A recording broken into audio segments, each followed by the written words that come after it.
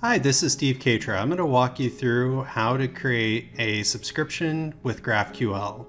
As you can see, I've pulled up the build.gradle file, and on line 28, I've gone ahead and added a reference to the Reactor core to help us with our publish and subscriber.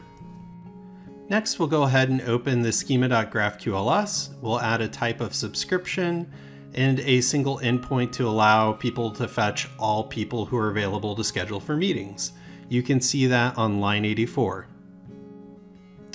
Now you can see I've added a subscription class that implements the GraphQL Subscription resolver.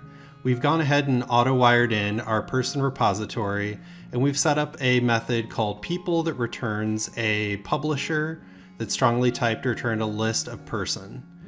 Within inside of people method, you can see that we've got a subscriber set up that has an executor with a single thread configured to pull data at a fixed interval of every 1 second.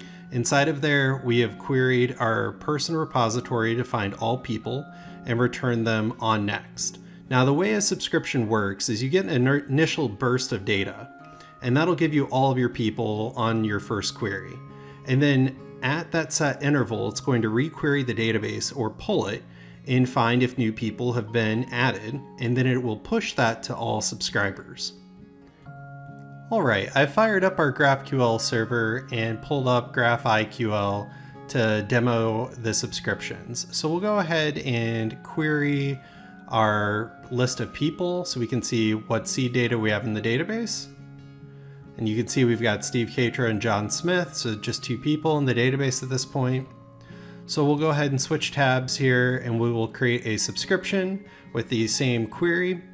And just as a reminder, subscription has an initial fetch of data, and then as the publisher queries or pulls for new data every 1 second like we set up, it will push that data to our client.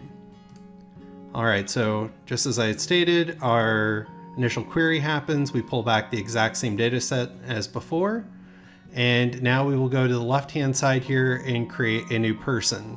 And we should see our publisher pick up on that and push that to our client. So we'll create Bob Ryan, and you can see Bob Ryan has now been pushed across the wire, and we will create Tom Ryan.